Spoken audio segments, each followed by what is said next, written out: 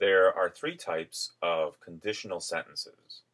There's the future, the present, and the past. The future conditional sentence is the easiest.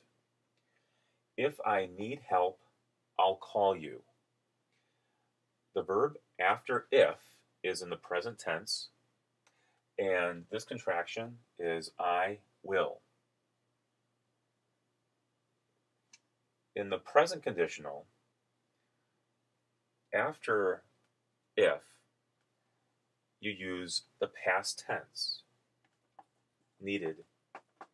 Now the situation is present, but you have to use a past tense verb. If I needed help, I would call you. In the second part of the sentence, use would and the simple form of the verb. In the past conditional, you're going to use the past perfect after if. If I had needed help, I would have called you. Use would, then have, and this is the past participle.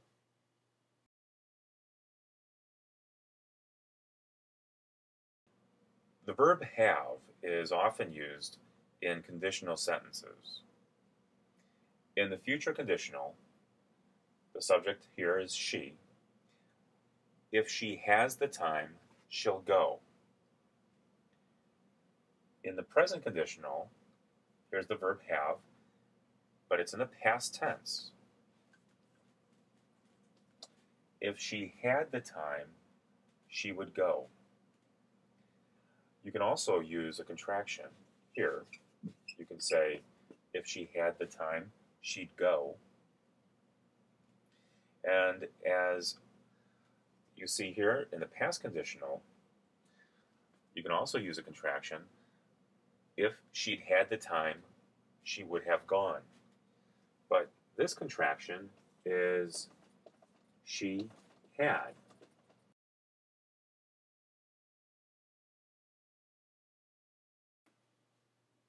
Sometimes it's a little confusing to use conditional sentences with negative verbs. In the future conditional, if he doesn't want it, he won't buy it. This is for the future. Now, the verb here is in the present tense, negative. For the present conditional, if he didn't want it, he wouldn't buy it.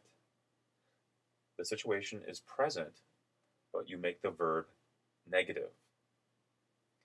And in the past conditional, if he hadn't wanted it, he wouldn't have bought it. This is the past perfect, and it's negative.